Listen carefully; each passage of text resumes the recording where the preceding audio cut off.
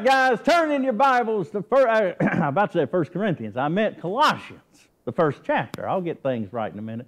Turn in your Bibles to Colossians, the first chapter. We'll be looking at verses 15 through 20 today.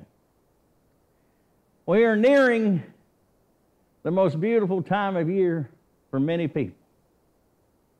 A time to remember peace on earth, goodwill toward men.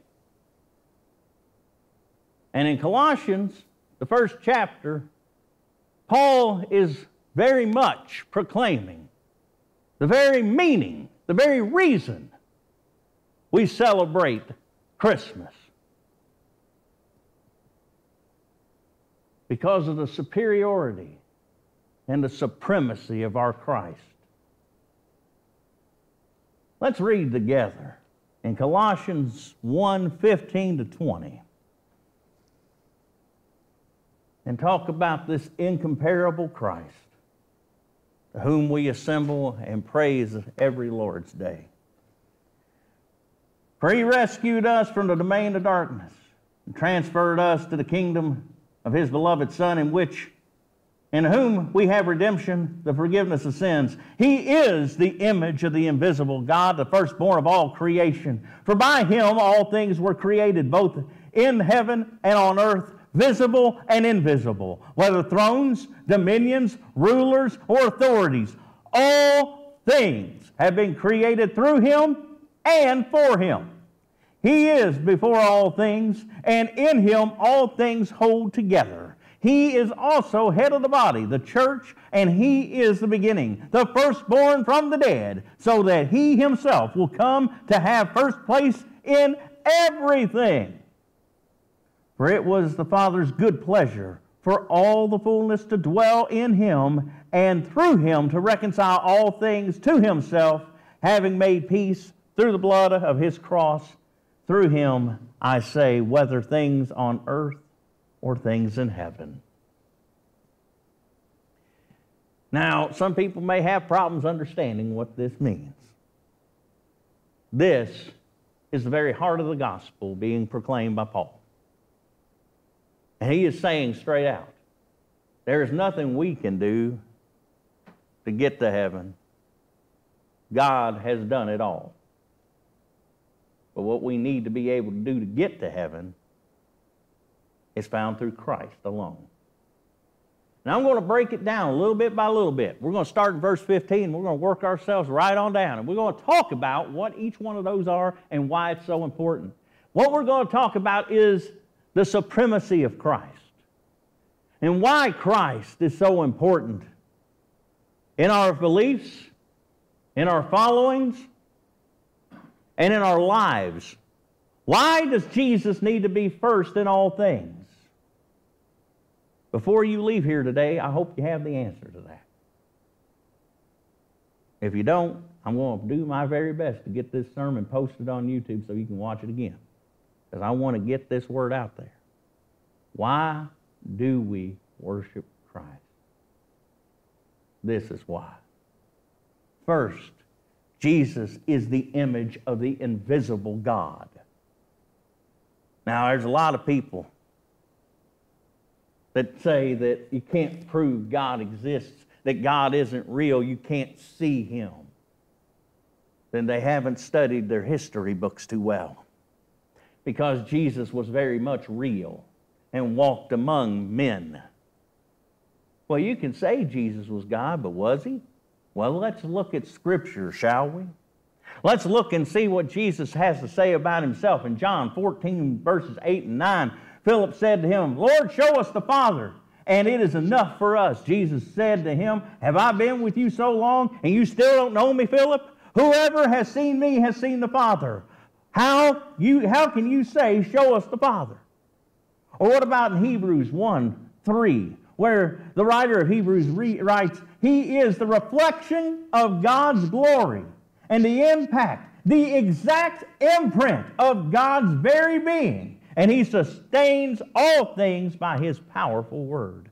He is the exact imprint of God. In Christ, the invisible God became visible. We need to consider why this is so great. As we've already noted, Jesus is our opportunity to see God. God was one of us, a human who walked on earth. Through Jesus, we see the Lord. And I want us to know God and learn about Jesus.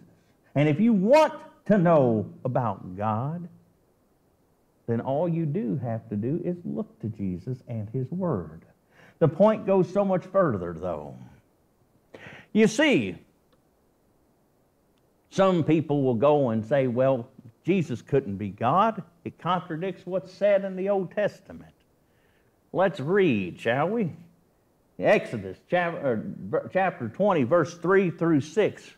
You shall have no other gods before me. You shall not make of yourself a carved image or any likeness of anything that is in heaven above, or that is in the earth beneath, or in the water under the earth. You shall not bow down before them and serve them. For I, the Lord your God, am a jealous God, visiting the iniquity of the fathers of the children of the third and fourth generations of those who hate me, but showing steadfast love to thousands of those who love me and keep my commandments. The people were not to have any images, any engraven images, no representations of God, no images of things in heaven or on earth, no images that can properly reflect or express the image of God. Minus one. One that was created in the very image of God. And not just the image of God. God incarnate. You see, God is a jealous God. He doesn't want any engraven images. He don't want any kind of falsehoods. So He brought the real thing to earth, as He said He would do. He mentions throughout the Old Testament of the one who is to come that would be called the Messiah. He mentions even in David's Psalms the one who was to come. He mentions in Isaiah the one who will be born of a virgin. We get to talking about that. Everyone gets upset about Christmas. In so many congregations, they think that we shouldn't celebrate Christmas. I hate that idea. That we shouldn't celebrate Christmas. I don't care what time of year it is. I don't care if it's in December. I don't care if it's in June. I don't care if it's in July. I don't care what day of the year, or day, month, time, year it is. Christmas should be an everyday thing. We should be giving thanks to the birth of Jesus Christ, don't you think? I think we should be thankful for the birth of Jesus Christ, because if Jesus wasn't born, guess what? We wouldn't be here, would we? We sure wouldn't be assembling together as like precious faith if Jesus didn't come down here and celebrate with us and become one of us. No. So yes, I am all for celebrating Christmas. And there could be people that say, well, you're preaching damnation to your congregation. I look right at them and I say, no more than living in the works of men get you into heaven. I'm here to tell you today, you can celebrate Christmas. As long as you don't make Christmas into something that it isn't. The assembling of the saints, the worship of Christ, the remembrance of truth, that babe came down here on that night in Bethlehem for one reason, and it's why we come around this Lord's Supper table every Lord's Day. We remember that. If we can't celebrate Christmas, then we shouldn't celebrate Easter either, or any other times that Jesus celebrated. But I'm going to tell you right now, we should celebrate Jesus every single day of our lives. Why? Because He is the very image of God. Not made by hands of men. Not carved out of stone, not carved out of some rare metal, not painted on a tapestry. No. The image of God was carved in flesh and bone and had blood flowing in Him and was created for you and me. His name is Jesus. Nothing, and I mean nothing else, comes close. No one else comes close. Only Jesus appropriately reflects the character and the divine nature of God. It also mentions in here, just as I talked about the celebration of Christmas, we all know those words, the firstborn of all creation. We read those in the book of Luke. We talk about the firstborn, the one who is to come, the firstborn of the Lord's one and only. And some people falsely take that to mean that Paul is saying that Jesus is a created being. Not so. Firstborn can have that meaning. However, firstborn is also used in Scripture to refer to being supreme over something. Notice the usage in the Scriptures. You go back to the book of Psalms. As I said, Psalms mentions the one who would come. In Psalm 89:27, it says, "And I will appoint him to be my firstborn, the most exalted of the kings of the earth." Who do you think that's talking about? They're not talking about some rip-off Jesus. They're not talking about some fake Messiah. They're talking about the real thing. The point is that Paul is making the same connection in verse 15. The firstborn means he is supreme over all other kings of the earth. Christ is supreme over all creation. Paul is distinguishing Christ from created things. He outranks everything in creation. We know that this is right in understanding because of what Paul says in verse 16. Look at what that says. Christ is firstborn over all creation because by him everything was created. All things were created. Christ is supreme over all creation because all things were created by him. There is nothing created that Christ was not involved with in creating. There is nothing, whether in heaven, on earth, things that are invisible or visible. Everything, even the angels and spiritual beings themselves, were created by Christ, and there is none greater. Scholars note that there are 4 descriptions. You might look in here and see what these verses are right here, that whether thrones or dominions or rulers or authorities. You notice those 4 things that are mentioned right there in verse 16? Those 4 things that are mentioned right there in that, these were Jewish terms used for various rankings of angels. Angels are created by Christ. And whether that is by the throne, dominion, ruler, or authorities of those angels, God, Christ, our Lord, is above all of those. Christ is superior to all things in every way because he created them. And if you don't believe me, all you got to do is go back to Genesis chapter 1. Ain't that right, Tarpon? You go back there to Genesis chapter 1 and you read what it says right there. It says, "Let us make man in our image." He wasn't talking to the angels. You see, God and Jesus were there together, making us in his image. Paul goes further at the end of verse 16, declaring that not only have all things been created through Christ, but all things were created for Christ. Jesus is the goal of all creation. Everything exists to display Christ's glory, and ultimately he will be glorified in his creation. Creation is to praise and honor Jesus Christ. Yes, even the rocks will praise God. The rocks, the stones, the valleys, the grass in the field, the birds in the air, all the animals and creatures in nature, and us. But I don't believe in Christ. Oh, but that's the good thing. Because eventually you will know Christ. I hope it is a good thing. I really do. I hope you get to know Christ now before it's too late. If you don't know Christ now, the book of Philippians chapter 2 says, every knee will bow and every tongue confess that Jesus Christ is Lord. If you don't know him as your Lord now, when you die, you will know him. You will know him as Lord. Not your Savior, but you will know he is Lord. And that will be a day of weeping and gnashing of teeth if you don't know it. You see, it is through Christ we have sustenance.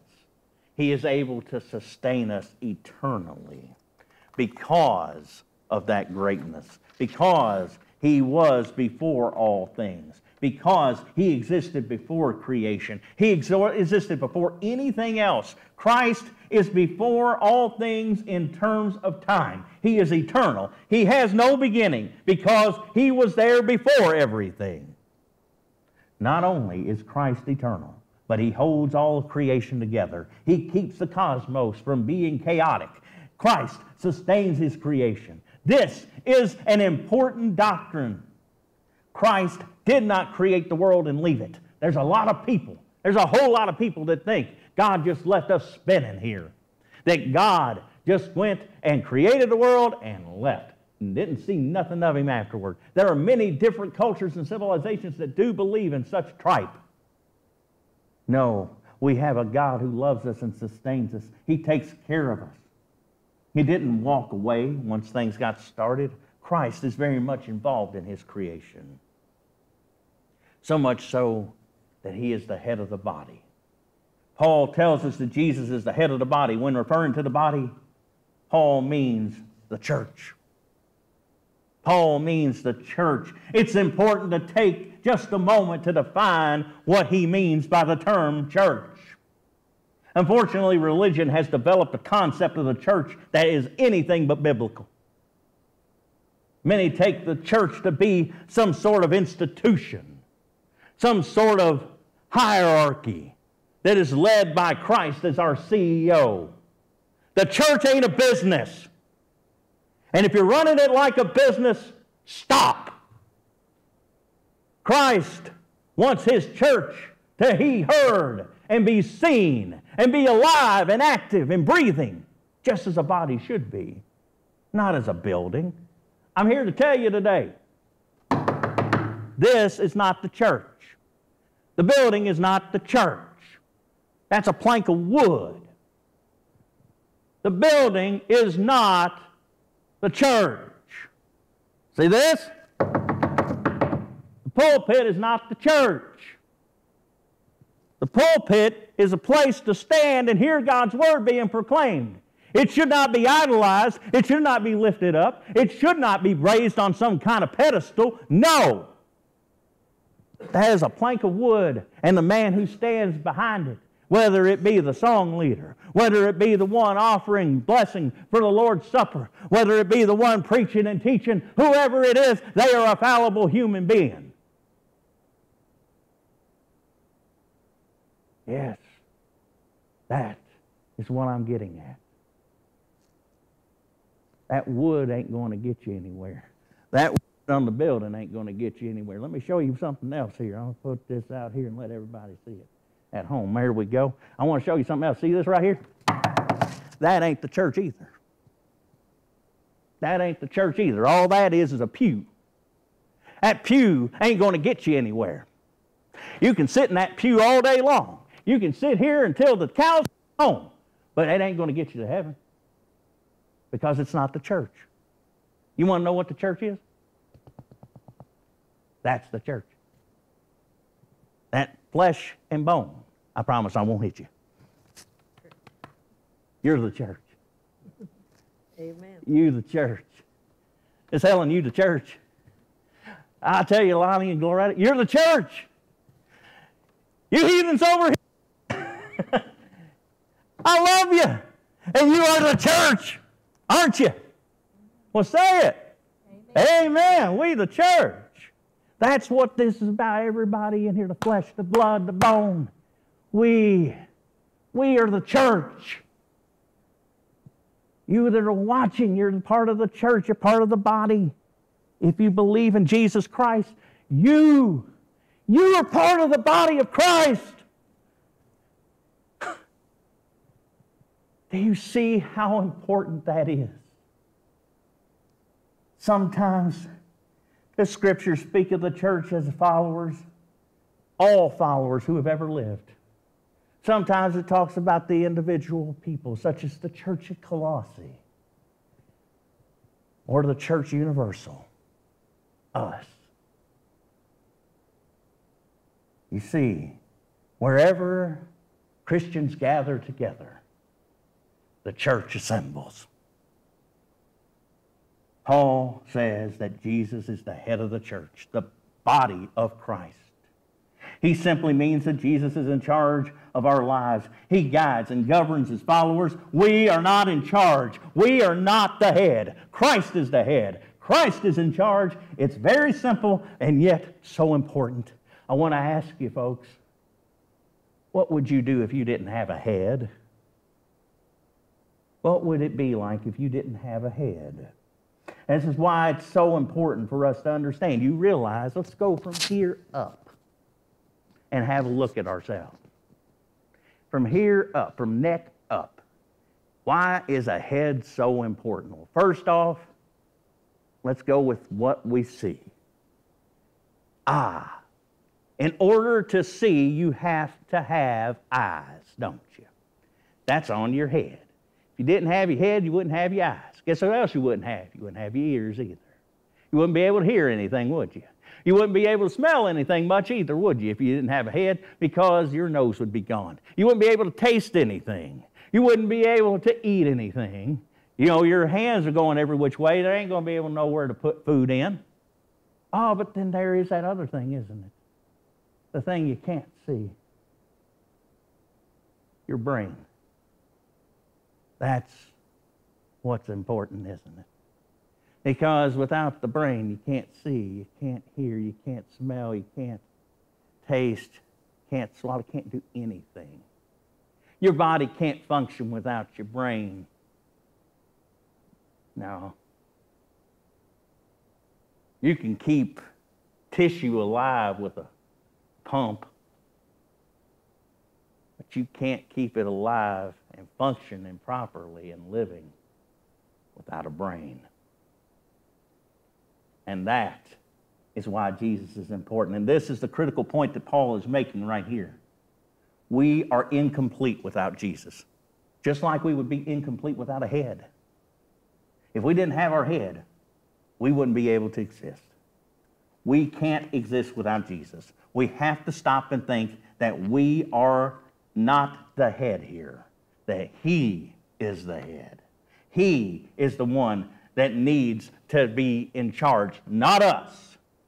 We follow direction. We serve the head. The body does what the head says. And Jesus is the firstborn of the dead.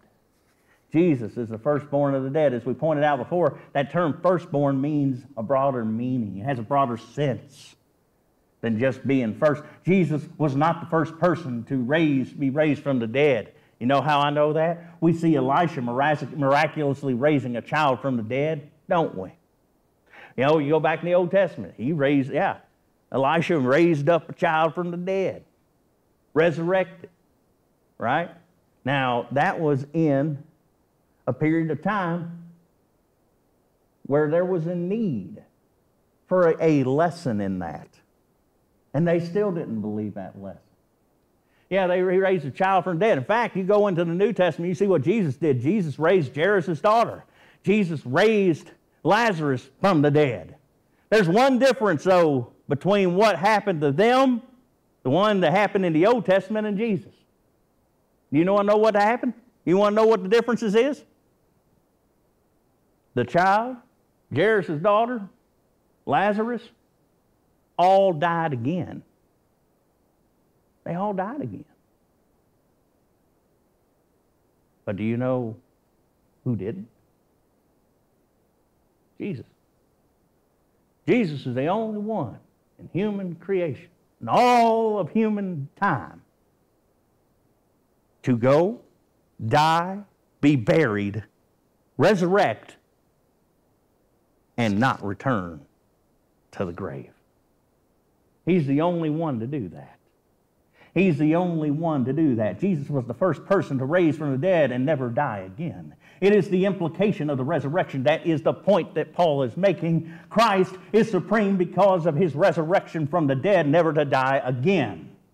Christ is preeminent in rank because of the resurrection. Notice that this is the point of verse 18. In being the firstborn from the dead, that means that he might come to have first place in everything. In every nook, every cranny, every facet of our life, Jesus should have first place. The resurrection shows that he is supreme in all things. Earlier we noted that Christ is supreme over creation because he created all things. Paul continues to speak about the supremacy of Christ, noting that the resurrection proves that he is to have first place in everything. Christ is to have first place in our families. He is to have first place in our marriages. He is to have first place in our jobs and our careers. He's to have first place in our time. He is to have first place in our hearts. He is to have first place in our worship. Christ is to have first place in our love. You name it, Christ is to have first place in it. In everything we do, in every action, every reaction we have, Christ needs to be first. We must also be able to have him first in everything that we do. Why does the resurrection from the dead give Christ supremacy in all things? Because raising from the dead, never to die again, proves one major point: who you are. Christ is God. He is one with God. It proves the next point that Paul describes concerning Jesus, that he, in verse 19, is divine. In Christ, all the fullness of God was pleased to dwell. The simple point is that Jesus is divine. Everything that makes God who God is dwelled in Jesus. Jesus is God. The full nature of God is in Christ. Christ is the full embodiment of the Lord. And we can't emphasize that enough. In verse 20, we see one more picture. Paul has spent all this time praising the greatness of Christ. The greatness and supremacy has been tangible and is a tangible benefit in our lives. Jesus has the right, authority, and power to reconcile. Everything is reconciled to Jesus. For there is to be reconciliation. In order for there to be reconciliation, it means that something has gone wrong. Well, it has. We as humans have gone wrong. Every single one of us. We don't need to reconcile with one unless something's wrong, and something's gone terribly wrong. Sin is in the world and changed everything. Sin has changed the creation. It has turned the creation against the Creator. It has destroyed the relationship with God that we had. We can't have a relationship with God because of our sins. We have made this relationship go bad. Our sins have severed our relationship with our God. Remember what we've learned. Christ is the head. And if he is the head, he is the ruler, and he is in charge over all creation and rules over all creation, Christ is to be first place in everything and first place in our lives. Why is that important to redemption and reconciliation? Why is that so important? You see, if we go and say God is not first in our lives, it severs a relationship with him. But if Christ comes in and offers peace to us, since he is God, he can reconcile the relationship between God and man. And he does this through the blood of his death on the cross. Paul is going to explore this further as we continue in this chapter. Next week we'll be talking about that. But I want us to think about this today. Christ is supreme and has used his supremacy. Christ is supreme and has used his supremacy to make peace between us and God. We deserve God's wrath, not his mercy. Christ made peace through his death. Told you y'all were going to get the answer to that question, didn't I? Why is Jesus so great? Why do we follow him? Why do we worship him? I think I've made that point clear. But let me remind you, so you can take these notes home with you and share them with your friends and your family, especially at this time of year. First, when you know Jesus, then you know God. When you see Jesus, then you have seen the invisible God. If you do not know Jesus, then you don't know God. If you don't have a relationship with Jesus, you don't have a relationship with God. You might claim you do. You might sit in the pews. You might sit in a building somewhere. You might listen to a message, but unless you have a relationship with Jesus, you ain't got a relationship with God. Second, Jesus is the head of the first place, is head and has first place in everything. He is the head and is first place in everything. He's the head of the church and has first place in every single thing that we do. Jesus must have first place in everything in your life. He created you and he must be first. And finally, we come to God through Jesus who reconciled us. Jesus is great because he made peace between God and us. Jesus brings us near to God. Jesus made a relationship with the Lord possible. Take note of those things and take them and share them with those who need to hear it. There are people in this world that will tell you you cannot see God. I am here today to tell you this world has already seen God, and he came in the form of a man named Jesus. This morning, that name is being called out all across this great country and all across this world by people for the very first time. People needing to know the love and the supremacy of Jesus.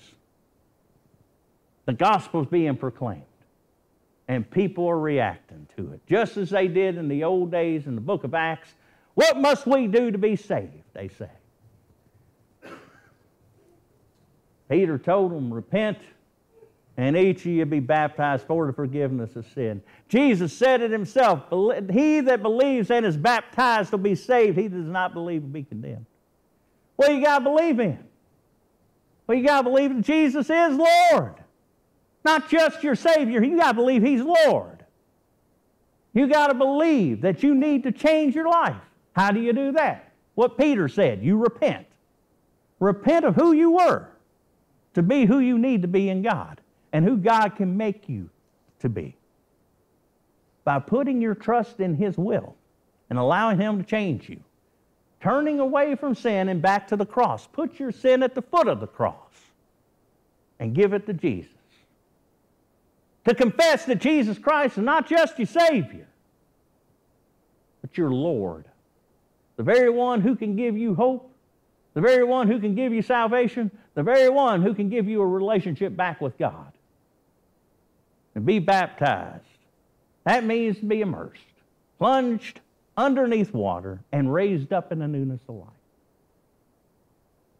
Well, can't I just get baptized and call it done? No. Baptism only don't save you. Believing only don't save you. None of that stuff saves you.